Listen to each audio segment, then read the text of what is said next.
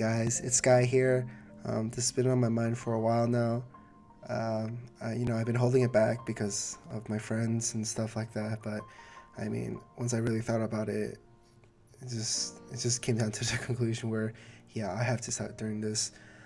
It's the fact that I'm just gonna stop playing games in general or shut down my activities of games. It's not because I hate games now. But it's also because of the fact that, college is my main priority. Don't get me wrong. I'm paying a lot of money for tuition for college. Games are fun.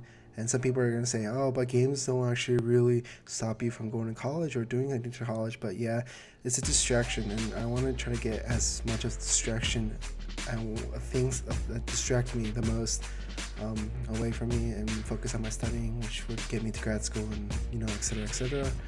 So yeah, that means I'm quitting Maple, and I guess you could say this is my last YouTube video for you guys. I'm sorry that I promised you with all those videos that I would make. It's just I just don't have the time anymore to put all my effort into games or YouTube, and I'm letting some of you guys down. But please forgive me, and thank you for supporting me for such a long time. Don't get me wrong, games are fun at a certain age. I'm 20 now. So I need to really focus on my priorities. I'm not saying that even though you're old, you shouldn't play games. It's just priorities comes down. It's different for each person, and my priorities right now are in school. So I need to really focus on that. For that, I'm stepping down on gaming and YouTubing. But yeah, I met a lot of great people in Maple, like Alan, Melvin, Jen, Rox, Pierce, Dennis, Dream, everyone, like Matt, Jenna. Melvin's been a good homie of mine. Same goes Alan. Everyone basically, we've been really, I guess in a way we have a little groupie, but yeah, that's the reason I kind of didn't want to leave or quit games, is because of them. But thinking about it, I just didn't get my priorities straight. So I'd like to thank them a lot for making me have such a great time playing games in general. Even though sometimes Maple gets really, really boring. I'm pretty sure a lot of people know that.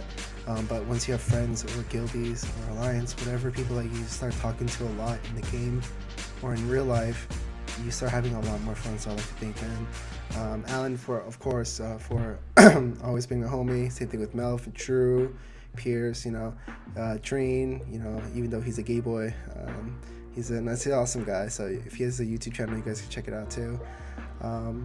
Dennis, I don't know, Dennis is weird. He's funny at some points, but he's just really weird.